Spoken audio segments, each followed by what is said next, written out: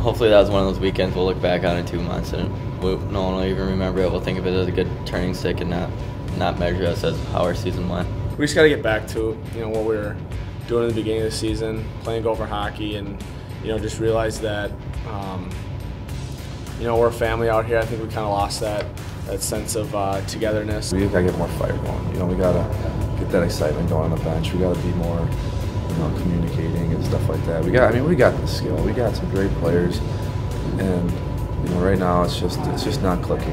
I mean, we want to go through the process to become a better team during the course of the season. We're not the team we hope to be, but you know what? That's okay this time of year. We're in November right now. Everyone's pressing the panic button, but it's only November. We got a long way to go. I'd rather be having this now than having this in 2 months and start catching our stride now as opposed to freaking out in early March. We had a couple of real good days of practice. I mean, and that's where it all begins. The foundation of any weekend is Monday through Thursday. And when the foundation is there, when the kids work and you have a good week of practice as coach, you certainly feel better going into the weekend. It's always fun to play Boston.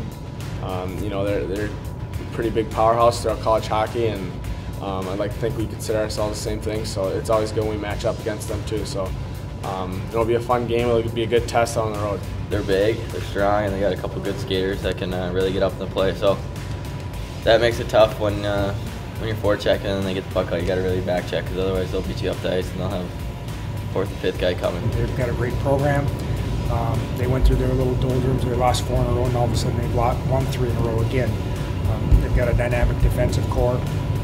They're going to get up into play. We have to be aware of that. Obviously, some real high-end offensive players. The goaltender will probably be in the World Juniors this year for Team USA. So it will be a good test. Obviously, we have great respect for their program. When it comes down to it, it's about us.